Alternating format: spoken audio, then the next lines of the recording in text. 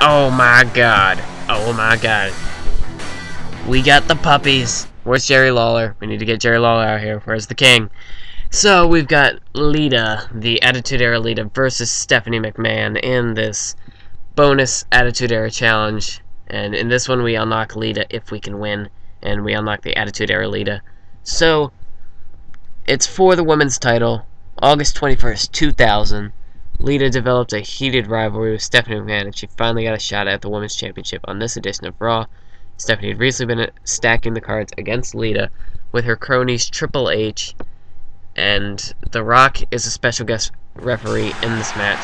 So we have to perform the moonsault off the top rope and pin Stephanie within 10 seconds of the moonsault. And it's actually a pinning combination, so that wouldn't be too difficult. I like how they replaced the... in 2010, they sort of had the top rope moves where it had the pinning combination, or it just pinned automatically.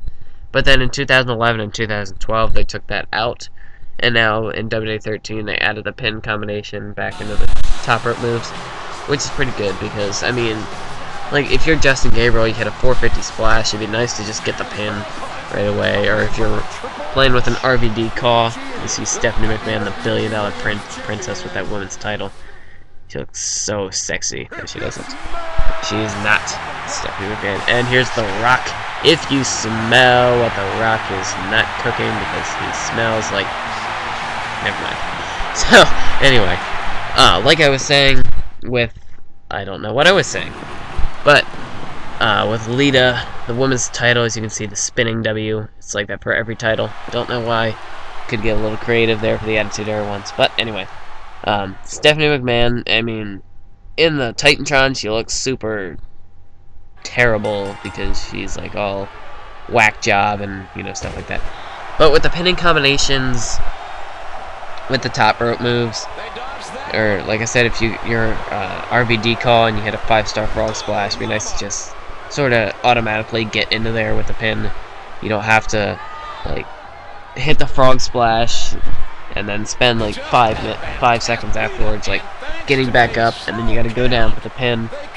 And another good thing related to the pinning combinations is the referee, how they do slide into this game, which is good because usually in WWE 12 and other previous games, you would go for the pin, and then you'd have to wait like a second or two before the referee could get down to count.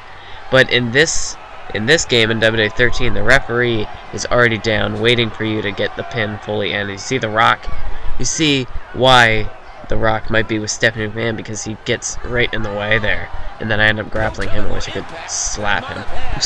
Anyway, so a nice tornado DDT there. But with when the referee's ready for you to count the pin, it's better than him just standing there while you get into the pin, and then the superstar has like an extra second to try and kick out while the referee drops down. But in this one, he slides, so you can be like all the way in the corner, and you could be at the opposite corner, and he just like, Dolphin dive, and then he's right there for to count the pin. So there's a lot of reversal combinations when you're playing on the Legend difficulty, because, I mean, the moves are so much smoother in this game, which sort of makes the reversals smoother as well. And you see the Hardy Boys leg drop. Kind of funny how she just warps into place there. She like lands on top of Stephanie's stomach, and then all of a sudden he's on her head. Anyway, so as you can see, we got the signature here, Extreme Twist of Fate. Also probably work for a finisher, but have it as the signature set the moonsault. And I wasn't really thinking here.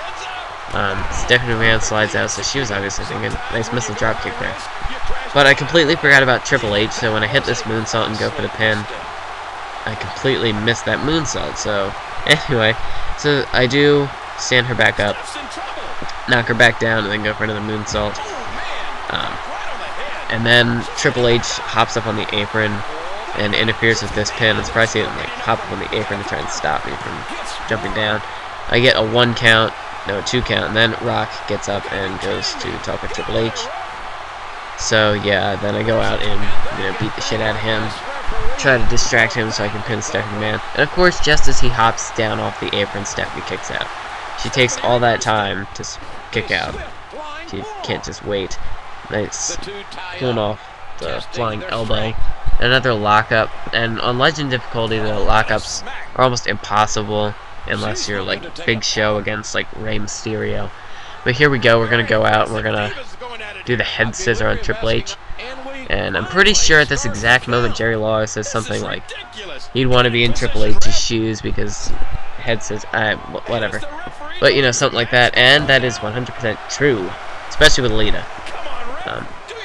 Kind of prefer her non-Attitude Era attire. I kind of like her newer one better. Or this looks like her new Lita, but I don't think it is. I don't know. But yeah, she's got this nice leg drop, like the Undertaker. I don't like the just plain elbow off the apron. It's better when you have like the boot or the leg drop. Here we go, another extreme twist of fate. I don't know exactly what's so extreme that is, just in reverse.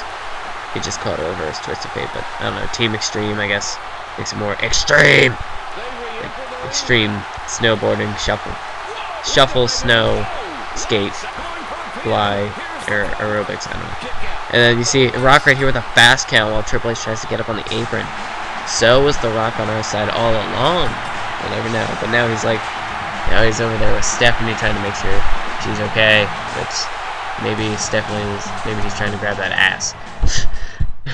She just like rolled over, and then he's like, I don't know, just reaching down at her just as we get a different camera angle. So we unlock both Stephanie McMahon and the 2000 Lita from the Attitude Era. And next up, we've got He Lies, He Cheats, and He Steals. Eddie Guerrero coming up next. Peace out.